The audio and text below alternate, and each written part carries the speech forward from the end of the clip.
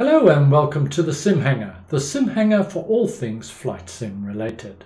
And welcome to the third and concluding part in our series where we're looking at the RTX 2080Ti graphics card in Xplane and Prepared. In part 1 we put Xplane to the test, and in part 2 Prepared version 4.5. And today we're going to be examining and looking at the results to see which one performed the best.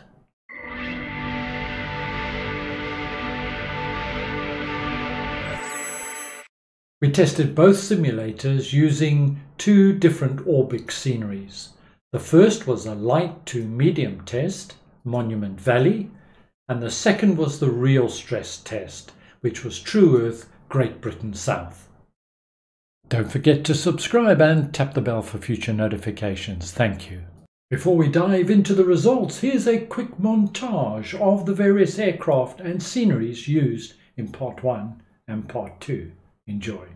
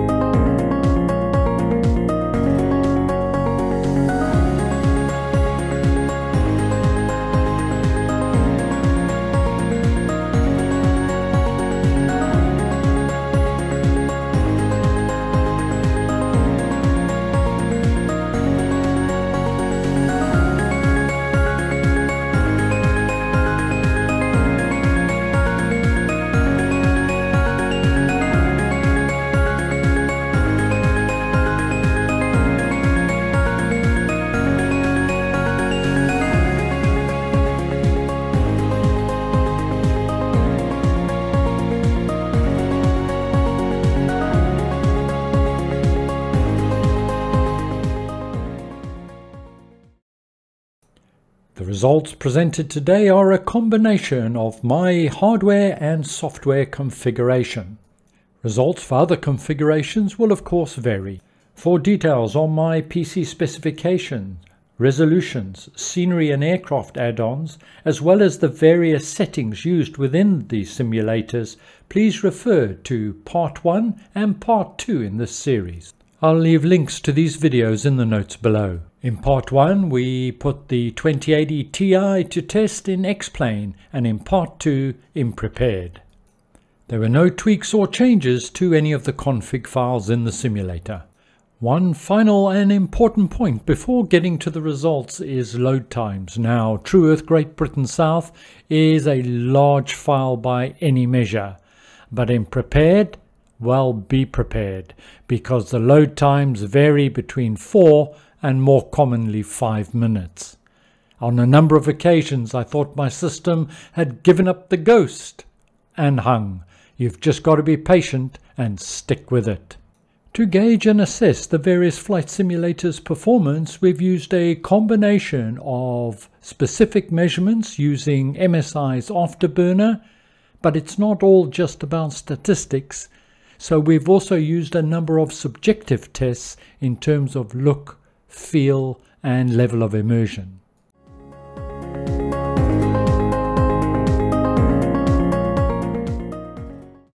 Let's start off by having a look at the graphics card. Temperature is pretty much the same, but what is noticeable is how much better utilization Xplane is making of the memory on the graphics card. Turning now to the CPU, the same can be said in terms of system RAM usage. In terms of core measurement, I've used Core 1 for Prepared and Core 4 for Xplane, as it seemed to be the most heavily taxed. And it does highlight how CPU bound Prepared is. I've measured frames per second performance in both clear and foggy conditions. Prepared recording a much higher frames per second, although Xplane and Prepared were both fairly smooth. Here's a quick summary of the results we've seen so far. Whilst the settings for both simulators were not exactly the same, they were fairly close. Let's now turn to my subjective scores, and it's pretty much like for like across the board. However, in terms of the visuals, the scenery, etc., I have scored Prepared slightly higher as there was better detail on the ground textures, trees and shrubs. On to the final combined scores.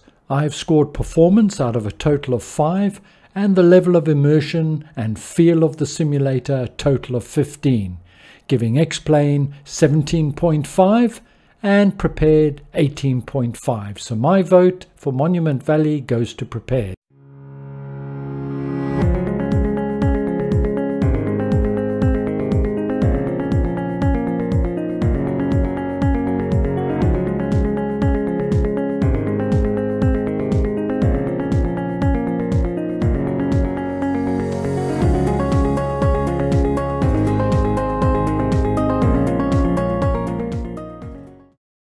For Orbx's Great Britain South, we've used exactly the same testing parameters.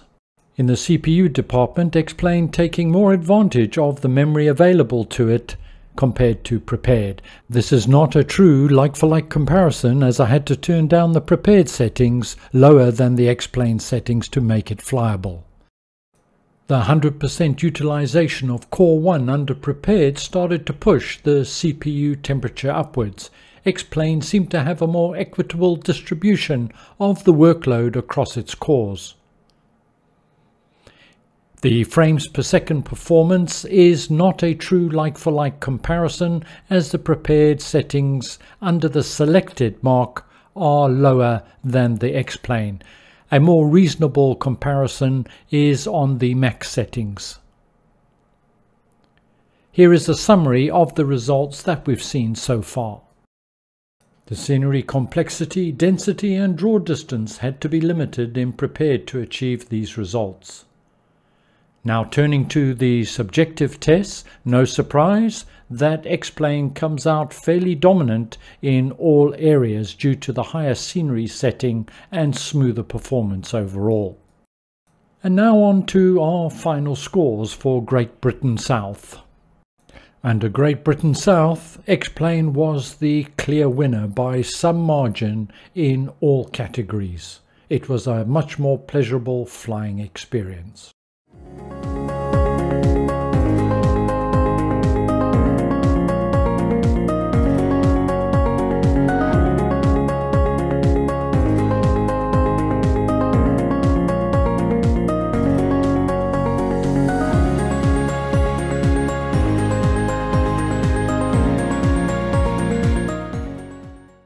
Well, a mixed bag of results. Prepared pulling ahead just by a nose, mainly due to scenery detail in the light to medium test, Monument Valley. But in terms of the real stress test, Great Britain South and flying over central London, well, Xplane was the clear winner in my book. If you're interested in flight simulation, then don't forget to subscribe and tap the bell for future notifications. Well, thanks for joining me, and I hope to see you soon. Bye for now.